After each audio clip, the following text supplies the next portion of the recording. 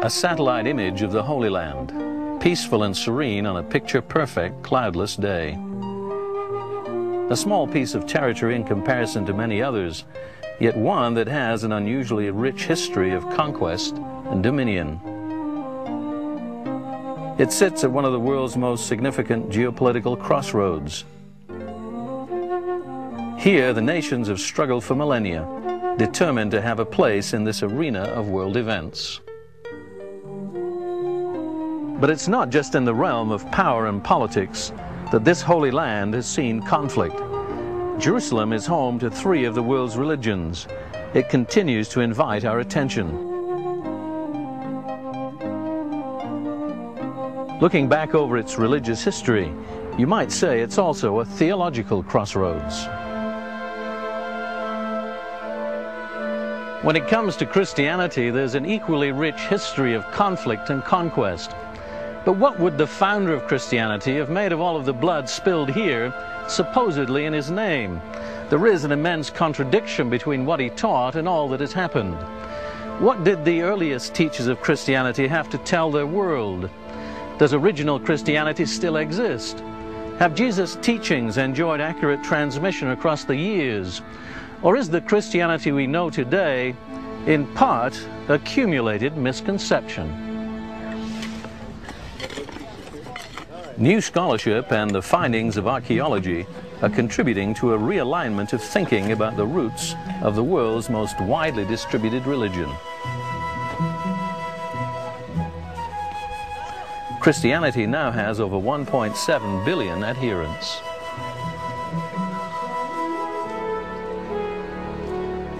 Hello, I'm David Hulme. Please join me for the next hour as we take a surprising and often revealing look at the life and times of Jesus of Nazareth and how we have misunderstood, misperceived, and misquoted the first Christians.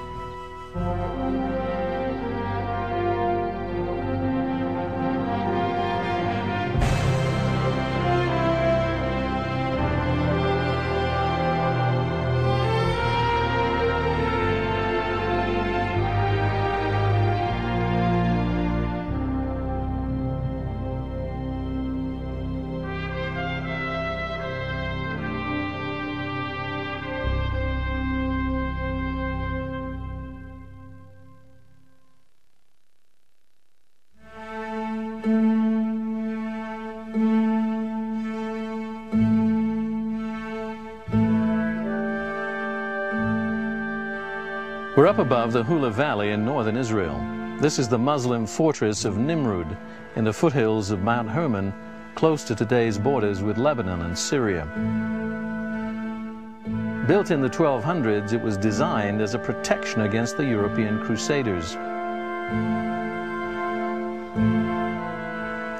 Beginning in 1095, the Pope had encouraged these religious warriors to take back the Holy Land from the Muslim Turks and restore it to Christendom.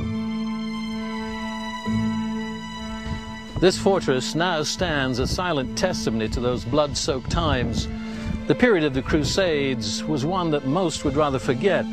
It was a time of misguided fervor that has led some to conclude that Christianity lost its way a long time ago.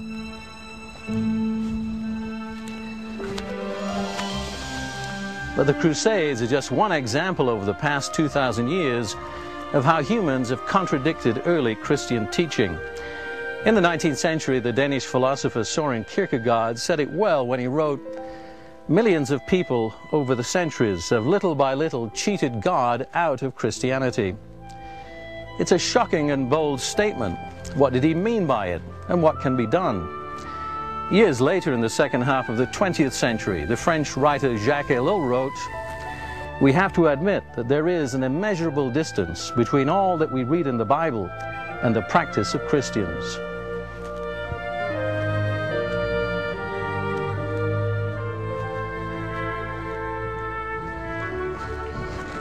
These are not altogether uncommon thoughts. A lot of us suspect that something fundamental and vital has gone missing between the earliest days of Christianity and now.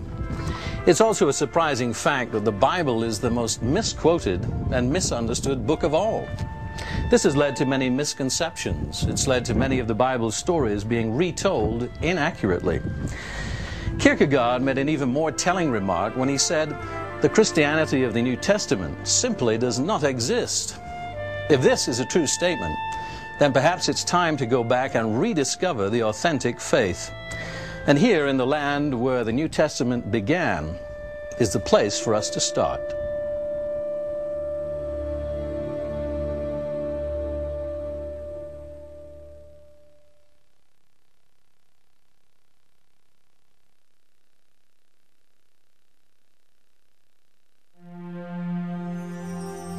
We begin with the most familiar account of all, the first Christmas. Or was it? Could it be that we've got it significantly wrong? Every year in the closing days of December, the town of Bethlehem is filled with pilgrims, acknowledging what they believe was the time of their Savior's birth.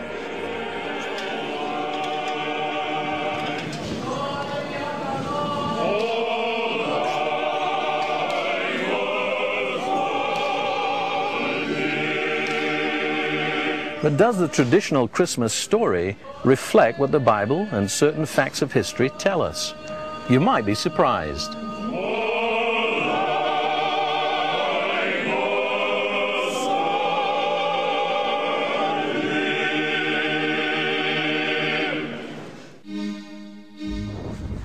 "2,000 years ago, the Mediterranean basin was a Roman-dominated world.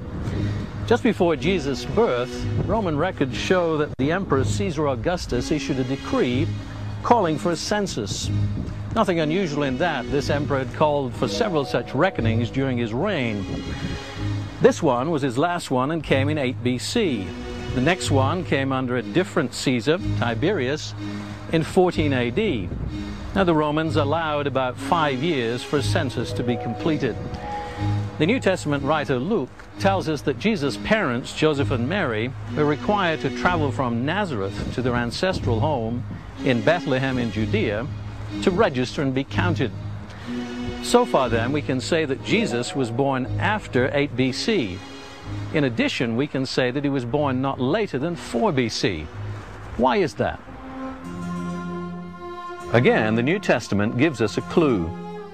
Matthew's Gospel shows that the birth of Jesus took place while Herod was king of Judea. It's established from secular records that Herod ruled from 37 to 4 BC. So Jesus was born at the time of a Roman census and shortly before Herod died. That's to say, Jesus was born around 4 BC.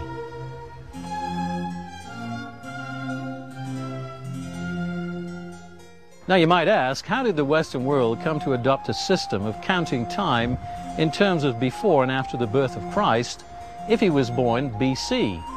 Where did the idea come from of dividing time into AD, Anno Domini, in the year of our Lord, and BC, before Christ?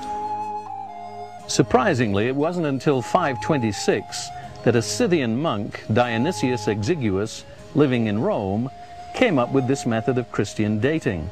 And it wasn't until 1,000 years later, in the 1500s, that BC came into use. It gradually became a common misconception that Christ was born at the division of the years between BC and AD. But the few historical benchmarks given in the New Testament give no support to such a conclusion.